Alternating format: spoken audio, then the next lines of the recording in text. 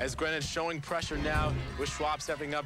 Gelman takes a snap, pressure coming from the corner. That one is caught by Murray, hit hard, but he gets the first down. And he lets this one fly. It's a short kick. It'll be fielded at the 20 for Kelly. Moving forward down the sideline. There goes Matt Kelly cutting back. Still going. He's cutting. There he goes. Taking it down inside the 25-yard line. Two in the backfield. Two split out to the left. Handoff is faked. Kelly on the option pitch. Sidesteps the defender and dives. He's in. Touchdown, Staples. There'll be a first and goal from the 2-yard line. Gelman set. Takes a snap, handoff is to Kelly. Dives in. Touchdown, Staples. These Rucker fans on their feet. Levelbein back to pass.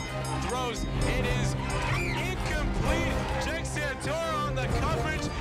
So 3rd and 3. Gelman takes a snap. Handoff is to Kelly. Running outside. He picks up the first down and more. Matt Kelly down the sideline. One man to beat. Makes a miss. Still on his feet. Matt Kelly to the 15. 10, 5. Touchdown, Staples. Matt Kelly going all the way. Now along with Burke. Gelman takes a snap, play fake to Burke. Looking deep over the middle, he's got Rankowitz open down the field. He makes a catch to the 15, 10, 5. Touchdown, Staples. 31-yard field goal for Quartas.